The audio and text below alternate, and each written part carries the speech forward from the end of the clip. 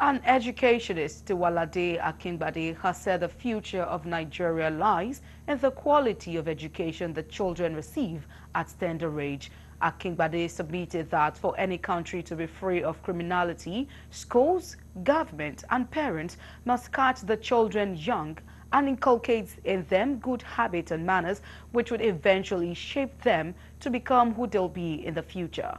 Akinbade noted that paying attention to education sector last year became imperative as part of his contribution to help the government and society mold great leaders of tomorrow.